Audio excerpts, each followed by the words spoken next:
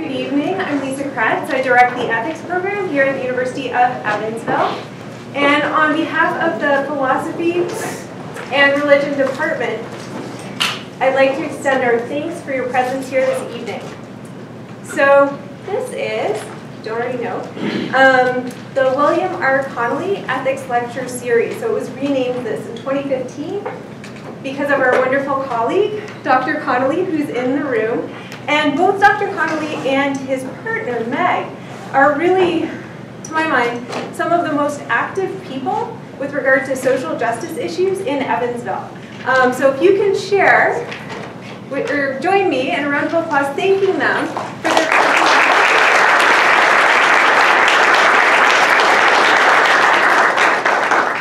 This evening would not be happening without their very generous support.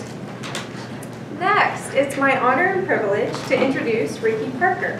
We're especially excited to have Ricky here tonight because she's an alum from the University of Evansville. She earned her BS in Cognitive Science from the University of Evansville, her JD from Louisiana State University, where she served as president of the Trial Advocacy Board. And after graduation, Ricky practiced in the areas of employment discrimination and environmental law. In 2016, she joined the South Carolina Coastal Conservation League, an environmental advocacy nonprofit where she works to protect local farms, prevent pollution from reaching South Carolina's pristine waterways, and to ensure all citizens have a say in how their communities look and feel. Tonight, Ricky will tell the story of her road to environmental advocacy, making stops in the world of toxic tort litigation and political campaigns and yoga. So welcome, Ricky.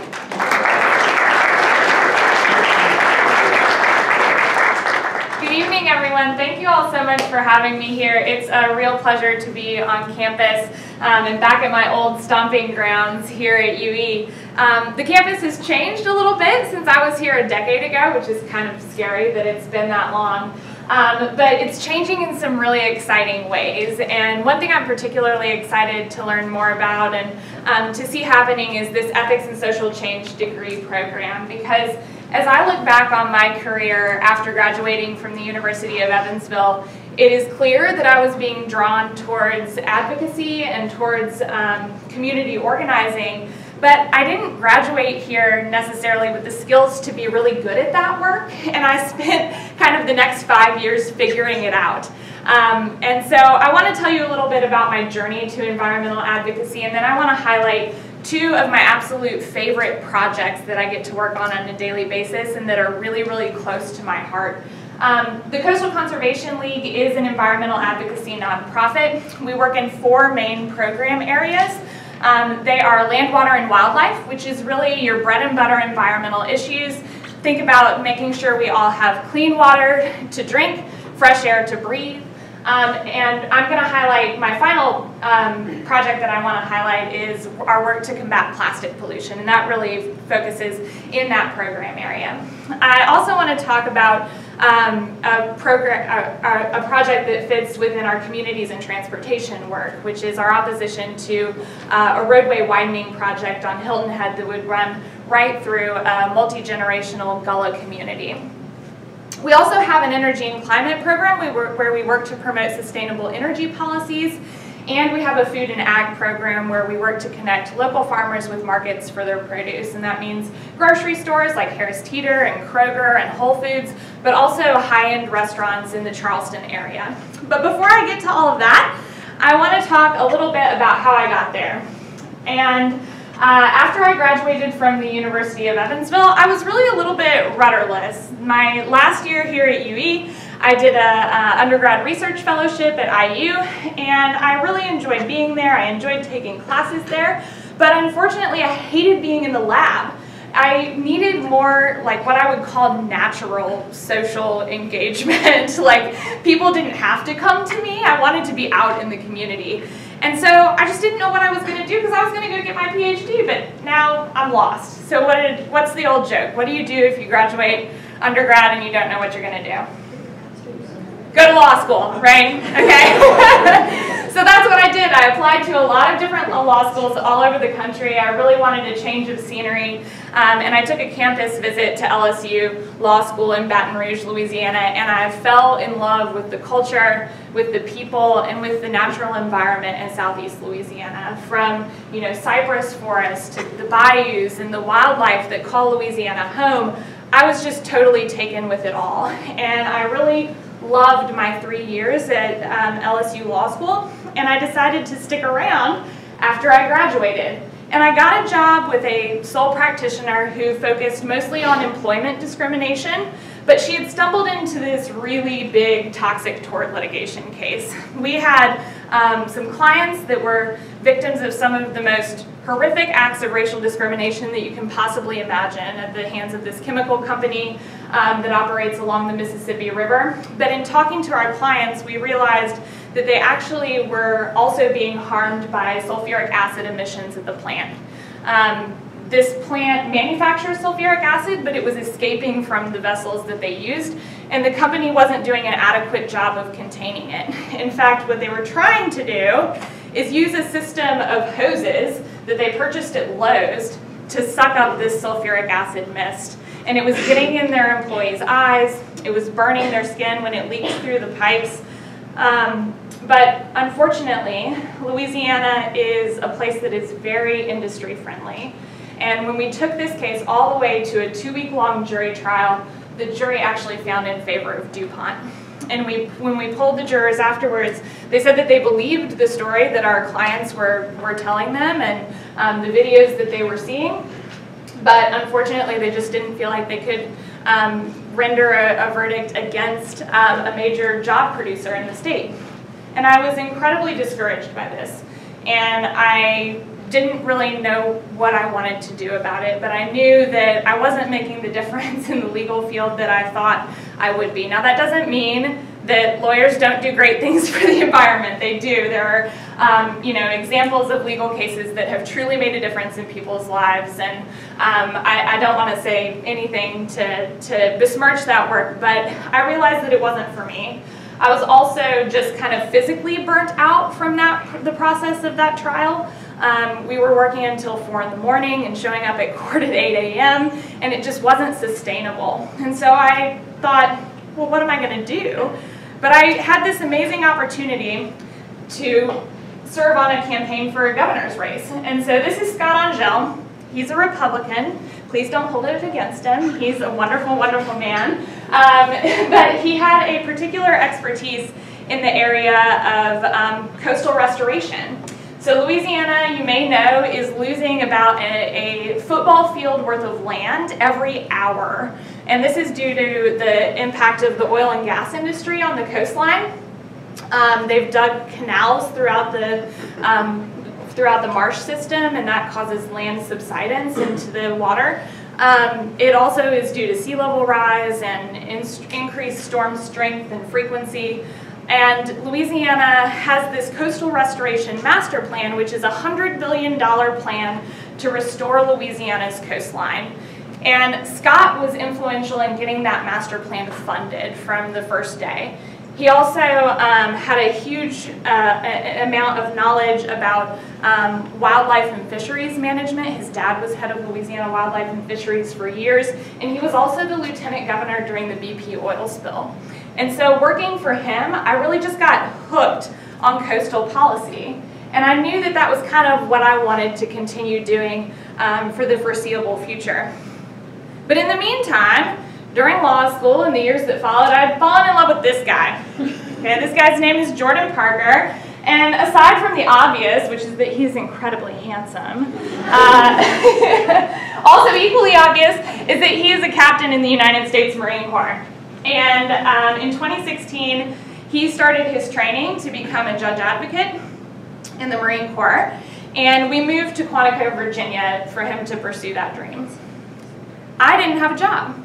I picked up some legal work on the side, some contract work, but mostly what I did was get my yoga teacher training certificate. This was something that I had wanted to do for a really long time, and I took that 6 months to do it. I I know you all didn't come here tonight at 7 o'clock on a Monday to hear me talk about yoga, so I won't bore you for too long. But I do think that it is incredibly important in whatever career that you choose to find something that really keeps you grounded. Whatever career you end up in, it's going to have stress, right? You have to find those things that give you joy and keep you grounded. And for me, that's teaching yoga. I do that 3 days a week now. I have my own yoga and meditation practice that I maintain. For you, it may be a book club, it may be swimming laps at the pool, whatever it is, find it, stick with it. And with that, I'll get off my wellness soapbox. So after Jordan finished his training, we learned that we would be headed to this place. This is Beaufort, South Carolina. It's where Marine Corps Recruit Depot Parris Island is located.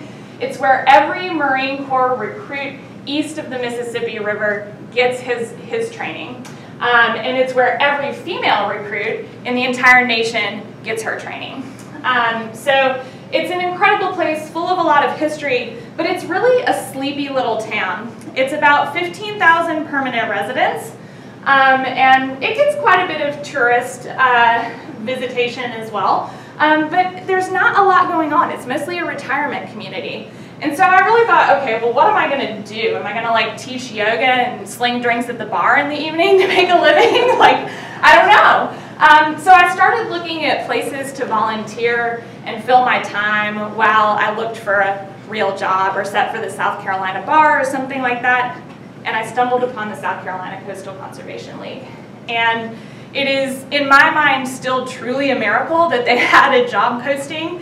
And when I looked at it, my experience really fit what they were looking for to a T. So it was really an incredible happenstance, and I feel fortunate to have landed with the league. But we are, as I said, an environmental advocacy nonprofit, and our broad mission is to protect Louisiana's coastal natural resources. We work from the North Carolina border down to the Georgia border, and in that coastal region. So not in the mountains, not in the inland area, but just that coastline. We have 3 offices. Our main office is in Charleston. We have the satellite offices in Beaufort and in Georgetown in the northern part of the state. And we also have a legislative affairs office where we do work on statewide policies that affect the coast. And one town that we work in really often in the South Coast office is Hilton Head Island. Has anyone been to Hilton Head? Yes, a few of you. Does anybody know anything about Hilton Head? Okay, what do you think about when you think Hilton Head Island? You raised your hand. What do you think about when you think of Hilton Head Island? Anybody? Golf. Golf! That's right! Golf, resorts, sand. That's what Hilton Head is known for. And truly there are only about 30,000 permanent residents on Hilton Head Island. It's a small barrier island off about 30 minutes outside of Savannah. It's right on the South Carolina-Georgia border, and it's about 50 square miles, and it gets about 2.5 million visitors every year in this tiny coastal barrier island. And there's only one way in and one way out. Up in the upper left-hand corner of your screen, you'll see that little tiny yellow line. That is US 278. And for years and years, there have been proposals to widen this roadway. It's 2 lanes in, 2 lanes out, and they want to widen it to 3 lanes. The town has been talking about this for several years. The county has been talking about it for several years. But the conversation didn't really pick up until the South Carolina Department of Transportation recognized that one of the bridges over the marsh to Hilton Head Island was structurally deficient. It was actually listed as one of the top 25 most structurally deficient bridges in the state. And so DOT stepped in and said, hey, we really need to get this thing fixed. We're going to put it on our schedule for replacement. And the county said, well, okay, great. We want the bridge replaced. It's not safe. But you're just going to replace it and make it the exact same as it's always been.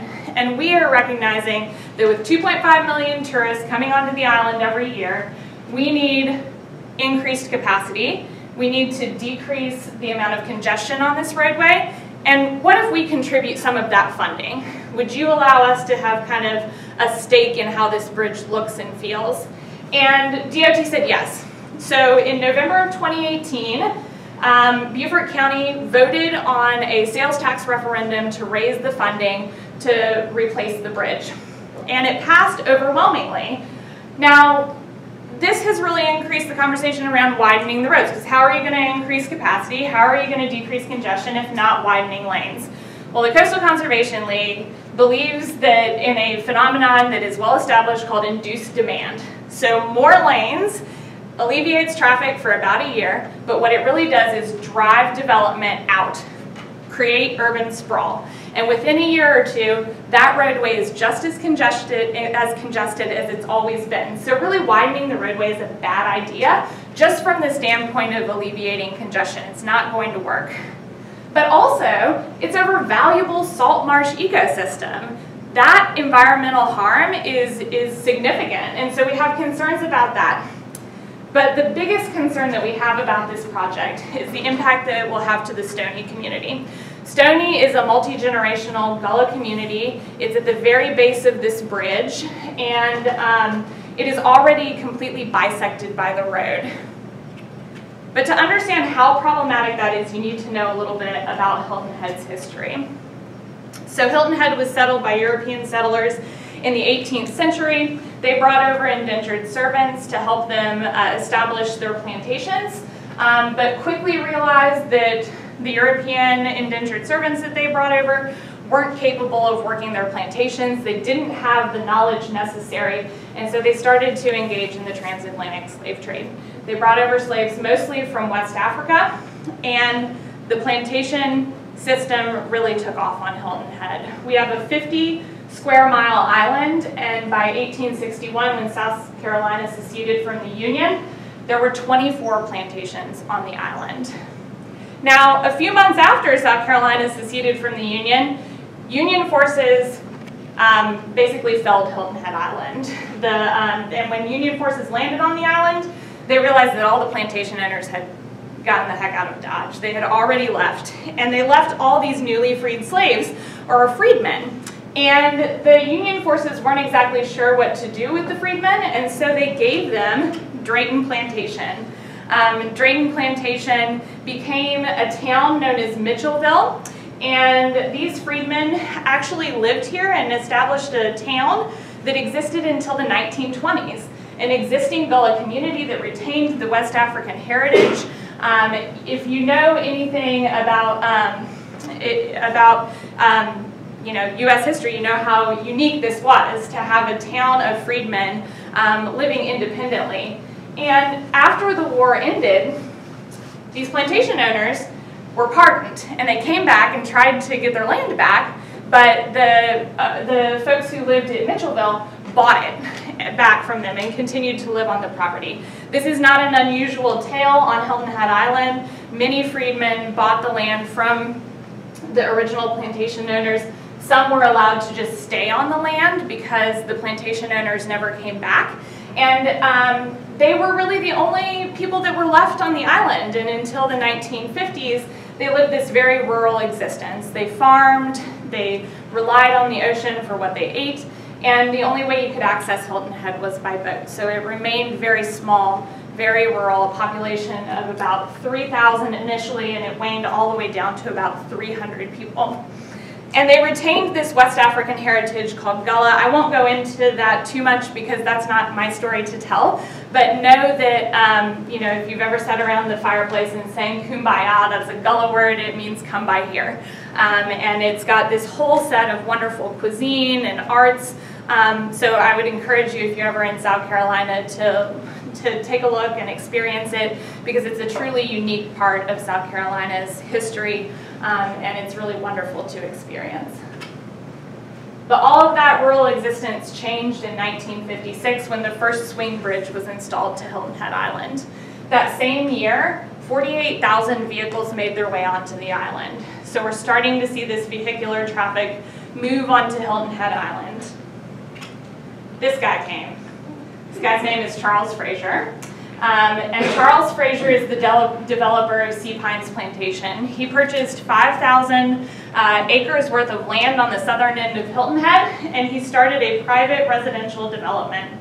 It is gated. You cannot get in the gate unless you have a gate pass or you pay $3 to get in there. And many gated communities on Hilton Head, there is no price that you can buy your way in. And Charles Fraser tried to do things in an environmentally friendly way. Today, we know that some of the things he did were not necessarily environmentally friendly. He dug a bunch of lagoons and things that today we would just not view as environmentally friendly or sustainable in any way. But what he really did was change the face of Hilton Head Island forever by opening it up to private, high-end residential development.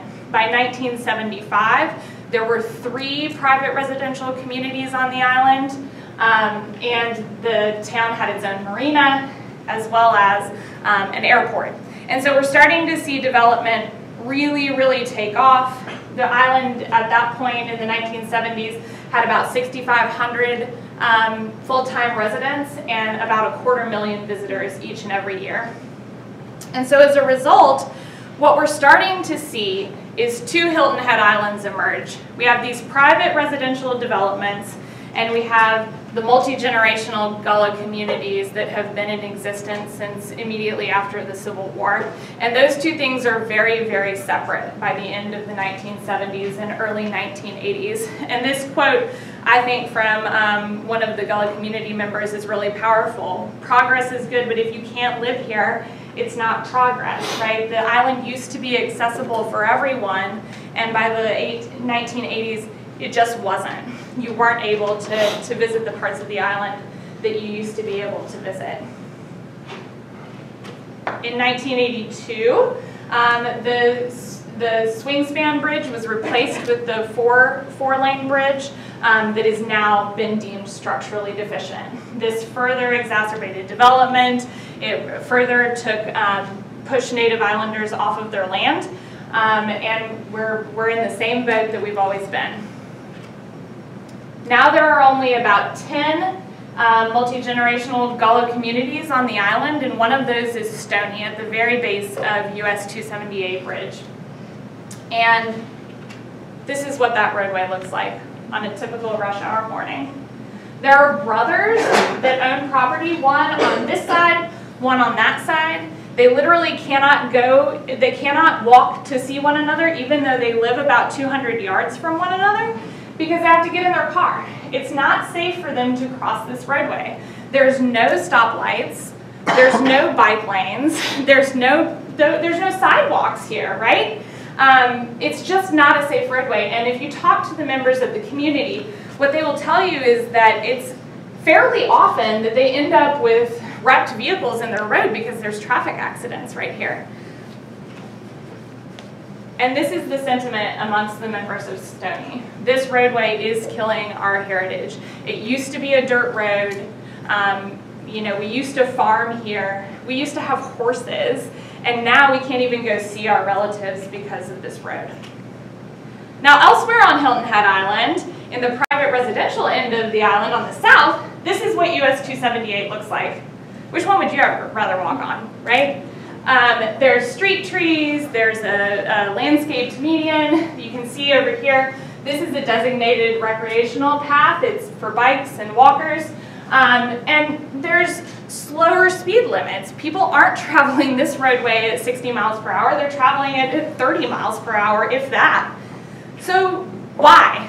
Why does the northern end of US 278 look like the one in the upper left-hand corner, and the southern end looks like that? Well, here's one of my favorite reasons why, okay? So this is a screenshot that I grabbed from a county council meeting where a traffic light improvement was on the agenda. Traffic light improvement that would have impacted one of those private residential communities. It's along US 278, but it's a minor street improvement.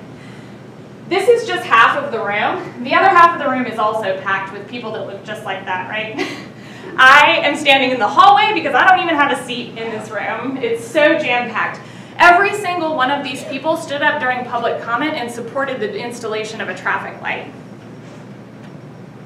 This what a town council meeting on Hilton Head Island looks like when the US 278 widening project is on the agenda.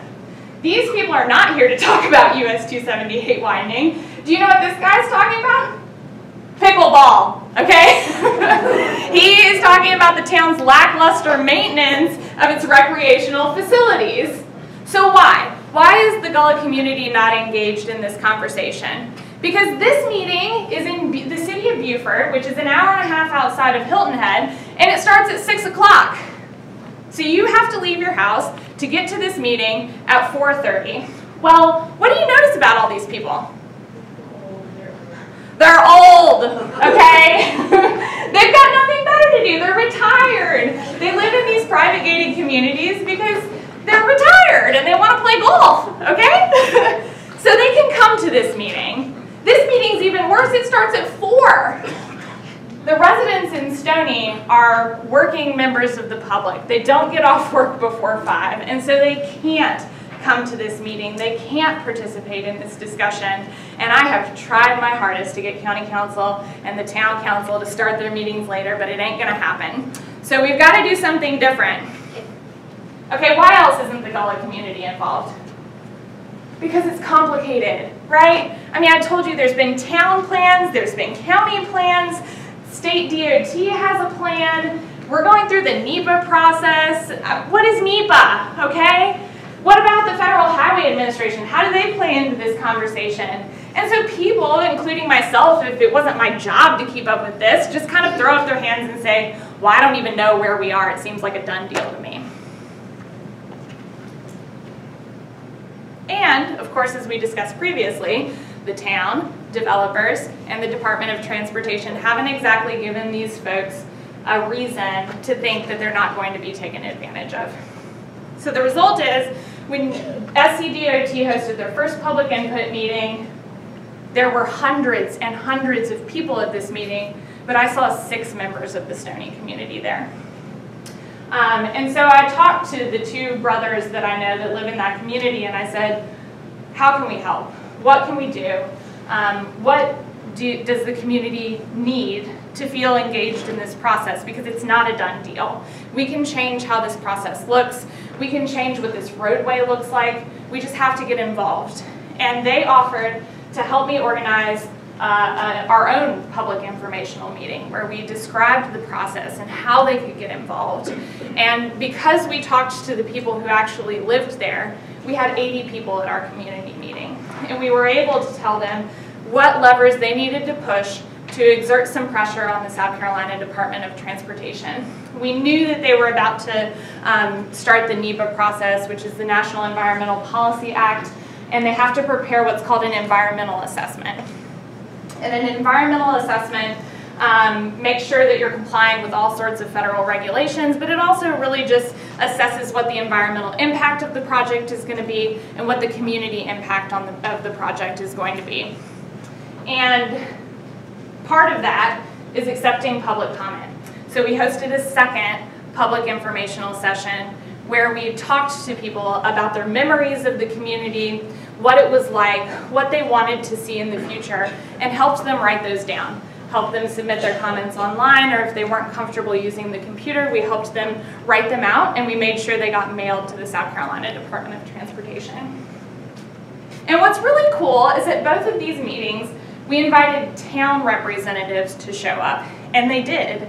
The mayor showed up, members of town staff, and they just stayed quiet and listened. And the result of them being a part of this process is that they have now formed their own US 278 Gateway Corridor Committee to exert pressure on the South Carolina Department of Transportation. They have appointed several members of the Stony community to serve on this task force, as well as other small business owners in the area and things like that.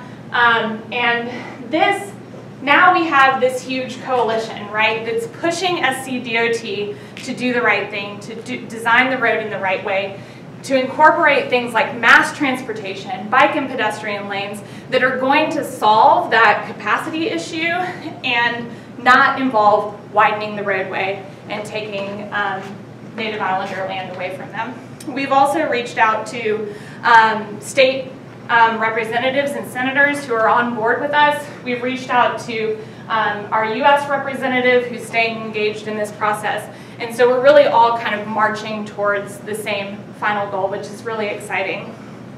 And the last thing I want to touch on with this project, and something that I think really separates the South Carolina Coastal Conservation League from other environmental organizations, is yes, at the onset, our goal is to work with the agency, it's to work with the town, it's to work with community members to make sure that this project looks the right way and functions the right way. But at the end of the day, if it doesn't, we are willing to fight it with what we call the last tool in the toolbox, right? Litigation, okay? I don't think we're going to be there with this project because we are doing all the right things, and DOT has exhibited some signs that they want to do it the right way too. But we're willing to fight this fight to the very end if it's absolutely necessary. But what's cool about this project to me is that the tenor of the conversation has changed from one of frustration and a lack of hope to one of, yes, we can be involved in this process and we can change its outcome. This project is ongoing. It won't be finished for 5, 10, I don't know, 20 years. But we've started it off on the right foot, and that's really exciting. So with that, I want to change gears and talk about another project that is kind of finished, and it's a nice example of how we start a project and are kind of opportunistic, and to the end where we see the results of our policy. And that is our work to combat plastic pollution. So you all may know some of this. It's pretty well out there in the public now. But we are reliant on single-use plastic products, from single-use plastic bags, which are completely ubiquitous in our society. We go through trillions of them in the United States, to single-use water bottles, which we just like use and throw away, or maybe if we're lucky, we recycle a couple of them. But we are dumping 22,000 747 jumbo jets worth of plastic into our oceans each and every year. That is not sustainable. Plastic fibers are being found in all of our tap water. We just did a study at the South Carolina State House. It's in the water fountains, okay? They're in water bottles. It's showing up in our food sources. It's just completely prevalent. And in fact, by 2050, a recent study said that there will be more plastic in the water than there are fish. And if we don't slow down these trends, plastic in the ocean is scheduled to triple in the next decade. Locally in South Carolina, the Citadel did a recent study that found that there are tons of plastic floating around in the Charleston Harbor. And I think this really hit home with our local elected officials that this stuff was getting into our waterways. Well, okay, Ricky, it's getting in our water. Who cares? Like, I know it's there, but what's the harm? Well, it's really killing our wildlife. Let's start there. You know, the South Carolina Aquarium has shown this huge uptick over the past 5 years in sea turtles that are being admitted to their hospitals from plastic ingestion.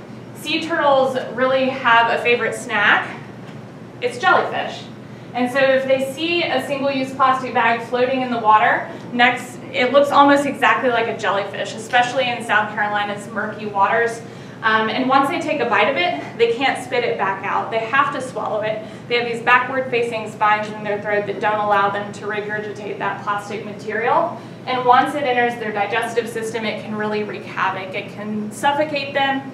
It can cause gas to build up in their stomach, which causes them to float to the surface. And from there, they're really helpless against predators like sharks. It's also breaking down into microplastics. Microplastics are little tiny toxic sponges, basically. All that good pollution that we dumped into the water for years and years, PCBs, DDT, oil, you know, it's all getting absorbed by these plastic particles, which then are ingested by smaller sea creatures, larger sea creatures, eventually us. And once those toxic substances make their way into our body, they start to leach out. And the research is really only emerging. There's new stuff on it every day on what the health impacts of ingesting microplastic really are. But a recent study out of the Pacific Northwest found that oysters that have ingested microplastics have their reproductive rates cut in half. So this stands to really impact our fishery industries as well as our human health. So Beaufort County elected officials were kind of keeping up on this. They were learning about the impacts of plastic on our environment and on our human health and on the wildlife that we really love in South Carolina. And they started to think about what they could do to help combat this problem. And so they started to think, well, what about a ban on some of these single-use plastic products? And they asked us to provide them some data on where these bans were in effect, how effective they were, and what that would look like. And so we started working with Beaufort County Council, and we found that there are 20 million Americans living in jurisdictions where there are bans on some sort of single-use plastic product, whether that's plastic bags, styrofoam cups, styrofoam containers, that sort of thing. And there were a couple in South Carolina as well, little tiny communities, Isle of Palms and Folly Beach, that implemented bans on single-use plastic bags. And they were working. Anecdotal data. We didn't have anything firm because these are tiny communities and it's just a few stores here and there that are affected by it, but they seem to be working. And so we provided Beaufort County with some draft ordinance text that we had gathered from other jurisdictions across the states and across South Carolina. And they decided, okay, well, I'm into this idea, I'm willing to learn more, but you know, I want to make sure the public's behind me because I need some political cover. So they hosted 13 public input meetings and they heard from hundreds of citizens, and all but a handful supported banning single-use plastic bags. The people who didn't support it, well, about 3 of those were paid lobbyists from the plastic industry. So they really felt like that was something that they wanted to do. But Beaufort County has 4 municipalities within it: the city of Beaufort, town of Port Royal, Bluffton, and Hilton Head Island. And what the county didn't want to do is pass an ordinance and, you know, find out that, yeah, I can't get a bag over here, but if I go across the street, I can get a single-use plastic bag. And so they included this provision in their ordinance that I thought was really wise, which was that this ordinance would only take effect at the date that the last municipality passed their own ban on single-use plastic bags. And so what happened is that all of the municipalities got on board and passed this ban on single-use plastic bags on the exact same date. And so all the bag bans went into effect on November 1st of 2018, and the initial data is really promising. We've seen a 90% reduction in the number of single-use plastic bags that are being found on the beach. So it's really exciting, and it's unfortunately being fought by plastic lobbyists at the State House. They have proposed this bill called a ban on bans bill that would basically undo all of that work that Beaufort County and now 14 other municipalities have done. By 2020, there will be 500,000 people in South Carolina living in jurisdictions where there's a ban on single-use plastic bags or other single-use plastic products. And they want to undo this. There's no grandfather clause. Our ordinance would be completely wiped out. And it's just another example of why you have to work at the local level, the state level, and the federal level, because you know, it's just a constant battle. And that's the truth of environmental work. It's the truth of conservation work. Is the fight's never over. You just have to keep fighting. But back to a positive note. What Beaufort County has done since passing the ban on single-use plastic bags is that they have also hired 3 new litter control officers whose full-time job is to pick up plastics and other waste. They have also started educating businesses through their Chamber of Commerce on the negative impacts of plastic pollution. And we've seen local businesses voluntarily make the switch to paper products or compostable products, which is really exciting because a little bit of education can go a very long way.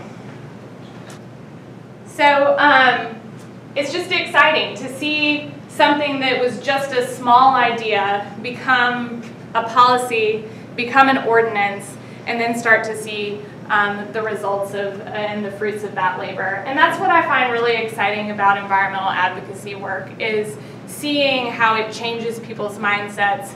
Unlike that case that I had against DuPont, right? If we'd won that case, do you think DuPont would have behaved any differently in the future? Maybe, maybe not. But with a ban on single-use plastic bags, we're causing a real difference on the ground. And with getting a community engaged in a transportation project, we're getting people who care about these issues and are going to make a difference going forward. And so with that, I'm just going to go ahead and close. And thank you all so much for having me, and I will be happy to answer any questions y'all might have.